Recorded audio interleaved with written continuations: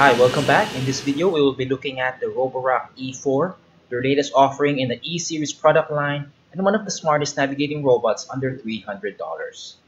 So how good is this product? To find out, I put it through a series of tests with navigation, cleaning performance, and much more.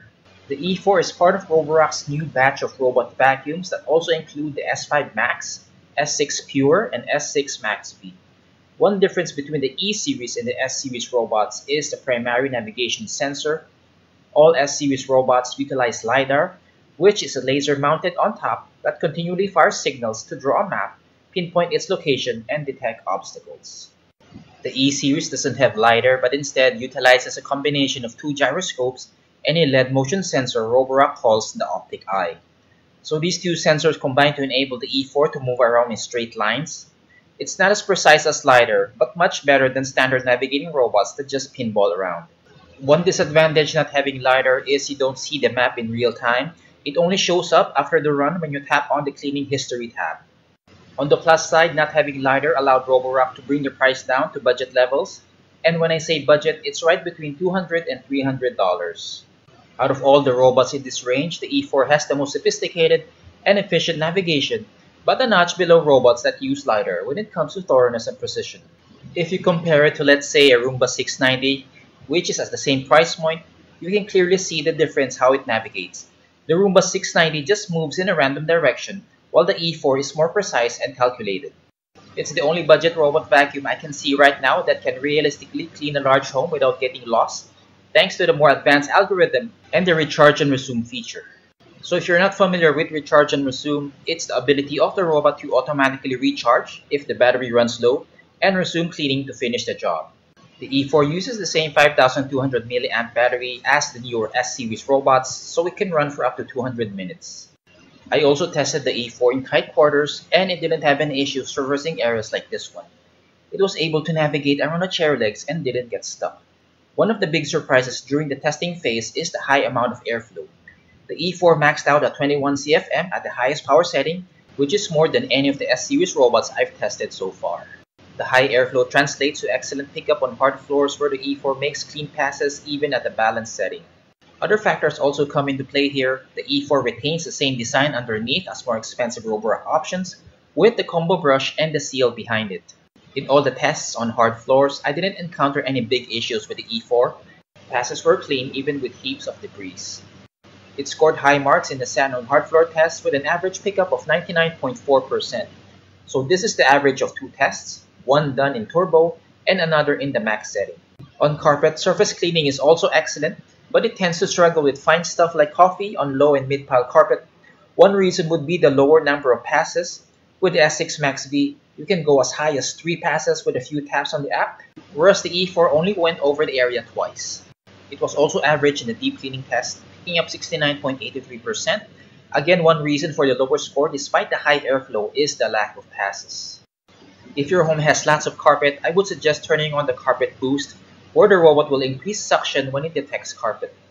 Next, we look at how well the E4 brush resists tangles. So I scattered 1 gram of human hair between 5 and 7 inches on hard floors and carpets. The E4 did better on hard floor with fewer strands of hair wrapping on the brush. However, it didn't do as well on carpet with this much hair on the brush rope. You'll have to use a pair of scissors or a blade to remove the hair as the E4 doesn't have the brush cleaning tool. Another struggle for the E4 is edge cleaning. As you'll see, it didn't pick up the pet leader at the edges and left a huge chunk. The side brush also scattered a bunch since it spins more rapidly when cleaning these areas. The 0.64 liter capacity of the E4 is larger than the S5 Max, S6 Pure, and the S6 Max V's capacity of 0.46 liters.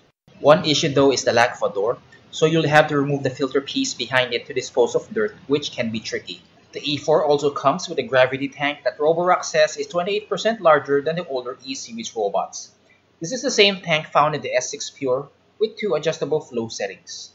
However, it won't be as good as the S5 Max or the S6 Max V's electronic water tank since it's smaller and not electronically controlled. And the smaller capacity means the range is limited. Before mopping, make sure to turn on the gentle mode under vacuum settings. Doing this unlocks a 5th power mode. So by default, the E4 only has 4: silent, balance, turbo, and max. Gentle mode is really quiet.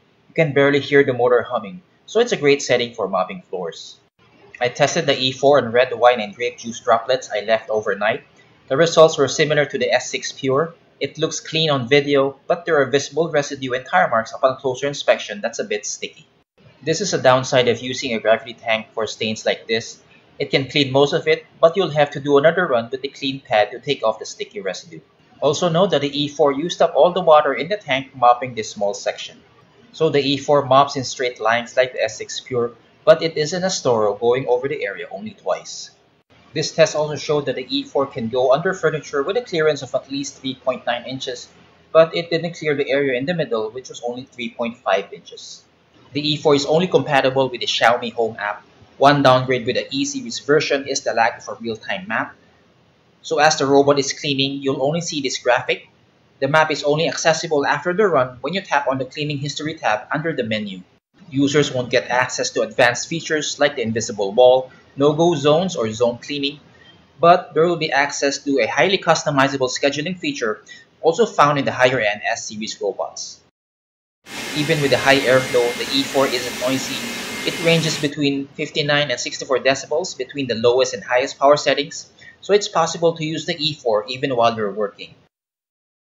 To conclude this review, the E4 is an excellent option for people looking for a reasonably priced robot vacuum in the sub $300 range that can clean large homes. The advanced navigation algorithm, large battery, and recharge and resume feature make this possible.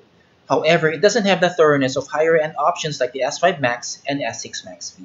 But with unlimited scheduling, that shouldn't be a concern as you can schedule as many cleanups as you want. If you have any questions about the Roborock E4, please leave them in the comment section and I'll answer them ASAP.